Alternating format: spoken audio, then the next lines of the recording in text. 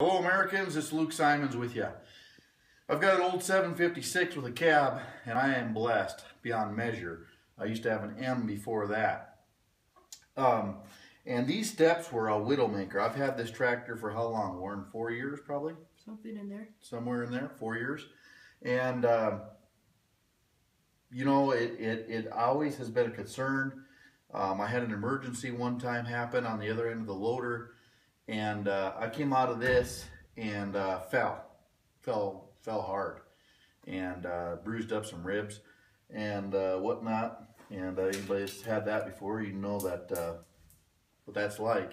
So today what I did was I was working on some tires. I have a little tire recycling business on the side out here, and I'll show you what I did, and it made all the difference in the world. This is what I did.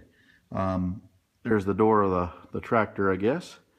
And what I did was I just, when I was working on this, I had some pieces of tire that are left over, and I always do have a little bit left over. And that cost me money to dispose of them because they're considered hazardous. And of course, in this recycling business of tires, you're always looking at what you can do. And I don't know if you can see that or not, but I just put 4 bolts in this piece. I mean, it's on there. And that used to be just a slippery surface. I was going to weld a horseshoe up there, and but even that gets icy, you know, on a frost or something. So I just took and put tire on every one of them, except that bottom one. But that made all the difference in the world. All the difference in the world.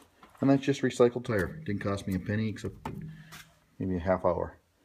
And for the tractor itself, like I said, it's a 756.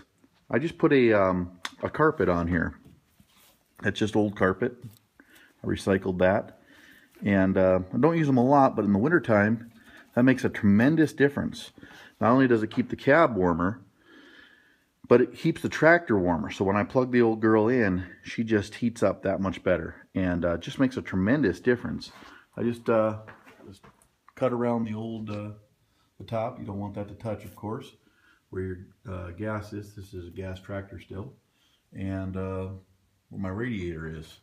And then I made a front here that I can just pin back if it gets too warm out, which in North Dakota it doesn't all the time, but that just made all the difference in the world. Now you can make that out of canvas or whatever, but I had old carpet at hand, and I use old carpet to cover equipment that I'm not using during the summer months, winter months. I cover the equipment with it, not on metal generally speaking, but you know, your log splitters, etc. And it just keeps the sun off of it, and your hydraulic hoses, it kind of keeps them like new. So yeah, that's kind of what I did, and just wanted to touch base with you folks. If you like these videos, please give me a thumbs up, subscribe to the channel, and just kind of interesting tidbits. God bless America.